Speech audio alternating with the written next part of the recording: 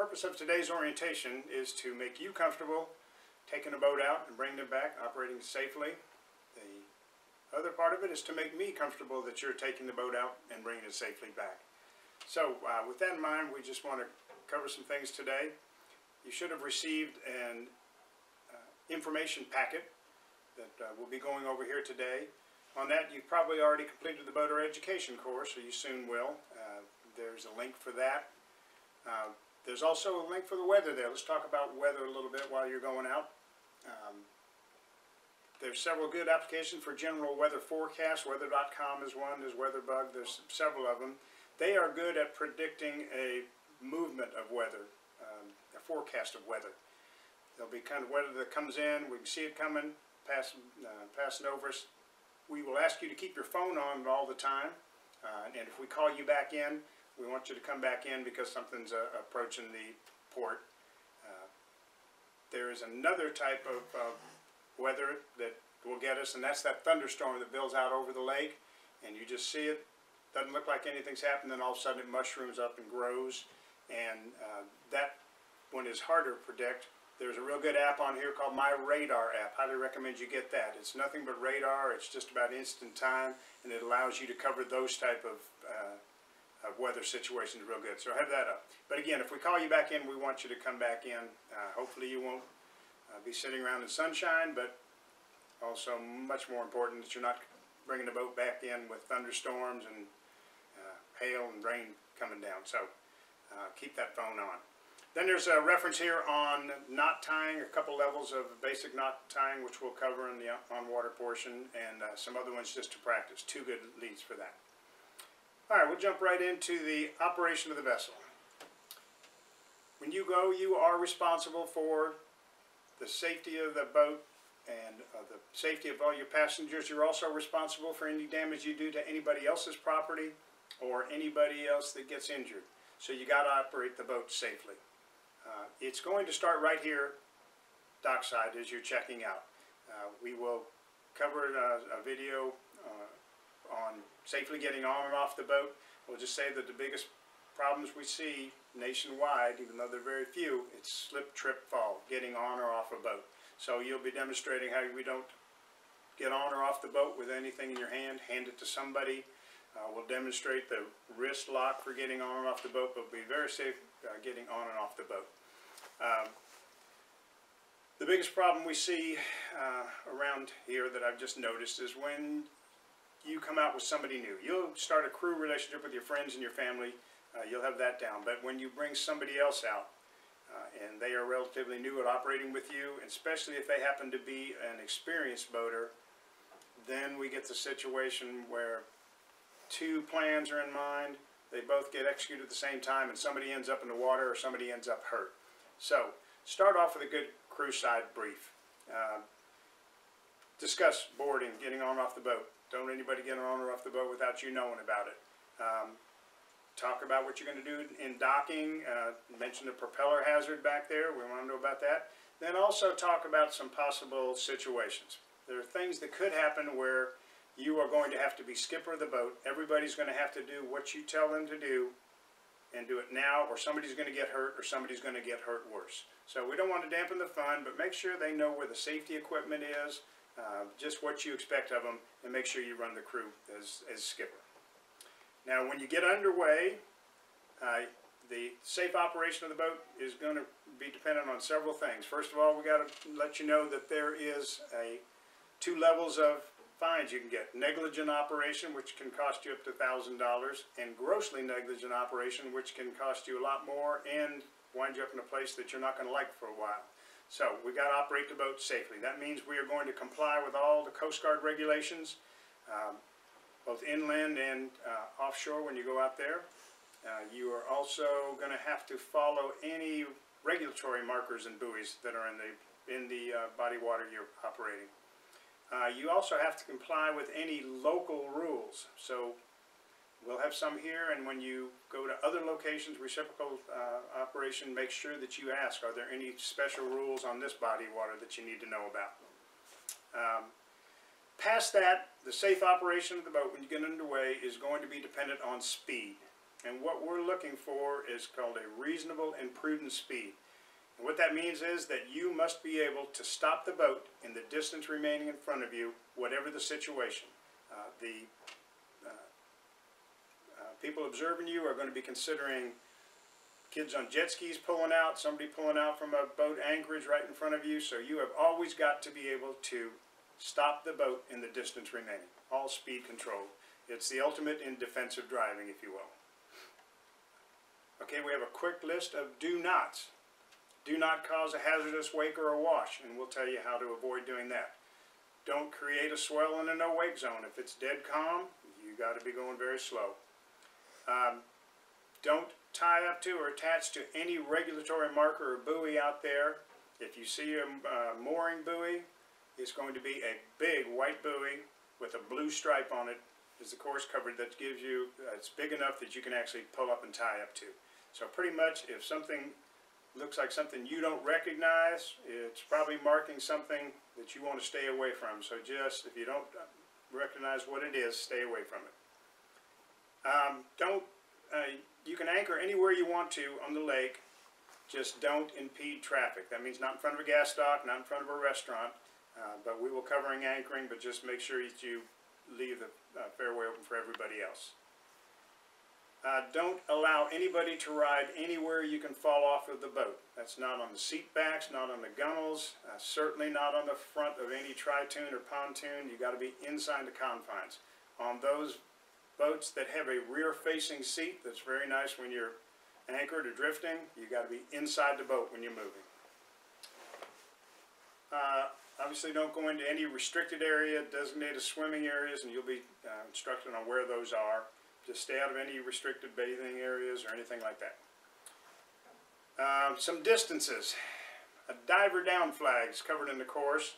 You'll see a red flag with a white stripe on it. You probably will not see it at most lakes around here, but if you do, they're probably going to have some blue lights around them, which means there's some other operation going on. But if you do see a diver down flag, you got to observe the distances. Don't come within 50 feet of it. If you get within 150 feet of it, you have to be at idle. Another distance is 100 feet within 100 feet of a law enforcement officer. We're probably not necessarily going to go over and say hi to them, but they're going to come say hi to us. And as soon as they get within 100 feet of you, you've got to have the boat at idle. So what's going to happen is they're going to drive by, take a look at you, probably go behind you, turn the blue lights up, and come on up and check you out. As soon as you realize that, go ahead and stop the boat. What will they be looking for? First and foremost, boating while intoxicated. So let's cover the rules with boating while intoxicated. Can you drink and drive? It is discouraged, but yes, you can.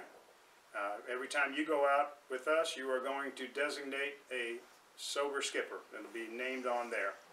Here's the deal. 0.08 is the blood alcohol level for boating while intoxicated. So anybody that's going to touch that wheel, and only FBC trained operators can drive our boats, but anybody that touches that wheel has got to be able to pass a 0.08. So if you're driving and then your other partner decides to drive for a little bit and you jump back on, they stop you 5 minutes later, they're going to say, no, that person was driving 5 minutes ago and we need to get a breathalyzer test. So 0.08 to anybody driving that boat. I think another thing to point out is that will also transfer to your driver's license. You can lose your license for 180 days, so serious deal. 0.08 is also public intoxication in Texas, and we almost never see it enforced. But on the water, 0.08 public intoxication. If you happen to have a boat full of people like that, then we might be stepping back to that negligent or grossly negligent operation as a skipper. So keep the drinking under control. Remember that it's far different out in the hot sun than it is sitting watching television. So word to the wise on that. Another thing on that also, just don't bring any glass containers on board the boat, and if you're going to bring the liquids on, let's run it back to clear liquids. Dark fluids, coffee, red wine, grape juice, everybody likes it, but the carpet and upholstery like it a lot more and they don't give it back. So Clear liquids, please. Okay, so if we haven't broken any laws, aren't doing anything crazy, and we are not having a bunch of alcohol all over the place, and by the way, if you want to meet the game warden out there, just give him a high five with a long neck as you're cruising by, and he will come see what you're doing. But if you don't have a bunch of alcohol around, you're being discreet about it, they're probably just going to stop you for a boat safety check. And they're going to be looking for a couple of things immediately. The first thing you want to see is a type 1, 2, or 3 PFD for everybody on board. It has got to be right size, good condition, Coast Guard approved. So what do we have on the boats? We have type 2 universal adult safety jackets. If you're going to bring out somebody really big or somebody really small, let us know and we can get a jacket on board, but that's what we're covered for. And by the way, they are safety jackets, so let's don't use those for water flotation. They just get moldy and dirty, so if you're going to get in the water float, bring your little floaties or get your own life jackets for that. As I said, small people, let's talk about children. Children have to be wearing a life jacket anytime the boat is underway. Now that is a legal term. Underway means you are not tied to the dock, you're not run aground, or you're not anchored. If those situations don't matter, then are not met, I should say, then the child has to have a life jacket on. So one good way to get a ticket is to pull up to McDonald's, have the kids jump on board, put their life jackets on, and the constable comes up behind you and writes you a ticket for being underway. So life jackets on the dock, or the boat is tied up to the dock. Just a legal term. Now those life jackets have to be readily available. The basic definition of that is if that boat sinks, they can float to the top. So they can be under hinge seats, set down seats. They cannot be in latched compartments. The boat sinks, they float to the top. If you go someplace and they have a bunch of them crammed in real tight so they don't come up, it may not meet that definition, and you may have to get out a life jacket out and readily available for everybody on board. The next thing they're going to be looking for is a type 4 PFD, your throw cushion. That needs to be immediately available. Good way to get a ticket on that or get caught is to have somebody move that, put it in a more convenient place, and you have to look for it. Think about it, it's for going overboard and a man overboard situation, so it's got to be immediately available. They'll be looking for that. Past that, they might want to see the registration, they might want to hear the sound making device, they may want to see the fire extinguisher, so generally know where those are. But that's what they're looking for. Just know that any law enforcement officer, if they want to, can put the crow's foot over and board your boat. Come right on board and take that boat apart. And if you mess up one of those first three things, don't look like you know what you're doing, they might just come in and give you what we call the full cavity check. So we don't want that to happen. What we're going to do is a little gamesmanship. You even think that you're going to be stopped by a game warden, a constable, any law enforcement out there. Go ahead and stop. Everybody grabs a life jacket. The skipper grabs a life jacket and the type 4 PFD. You hold them up, sing a little jingle or whatever, and the guy's going to look you over and say, no alcohol, y'all been good, thanks for being safe boaters, and they're going to head on down the road. And that's what we want to do. Okay? Okay, let's talk about, bad word, accidents and casualties. None of us are going to get involved in an accident, but they call it accidents for a reason. Should you get involved in some kind of an accident out there, you have an immediate set of priorities, and they should sound familiar. You're responsible for your boat and your passengers. Once those are secured, you're responsible for doing the same thing for anybody else involved in an accident, but in this case, it's conditional. We don't cancel the first two. You don't go into harm's way to help somebody else. Secure your boat, your passengers, and stay on scene and help as you can with anybody else involved in that situation. Your best response on the lakes, if you have cell phone coverage, is 911. 911 is going to get you the sheriff. The sheriff will probably get the constable or the on-water game warden over there to help you out as much as possible, as quickly as possible. If you outrun your cell phone coverage, in some places you will do that, either they will have a handheld VHF aboard. Some boaters get their own handheld VHF. Thing to know about VHF in this situation is mayday, mayday, mayday is a very serious thing. It does not mean you run out of gas. It doesn't mean you've somebody's fallen or broken their arm, doesn't mean you're lost. It means you are in immediate need of life-saving assistance. If you need it, use it. If you don't, it's going to cost you a lot of money. But just Mayday, Mayday, Mayday with the information you want. If it's less than that and you're on VHF and you want to talk to somebody, there's some other terms, Securite, Securite, and Pan. But pretty much if you just say, anybody this channel, this is a Hurricane 240 out of the Waterpoint Marina, need assistance, somebody's going to chirp up, tell you what channel to switch to and help you out. But Mayday is a big deal. Once you get everything taken care of, everything's secured, if you do more than $2,000 damage to anybody else's property in Texas, or if anybody is requiring more than basic first aid or certainly lost, then we're going to have to do a boating accident report.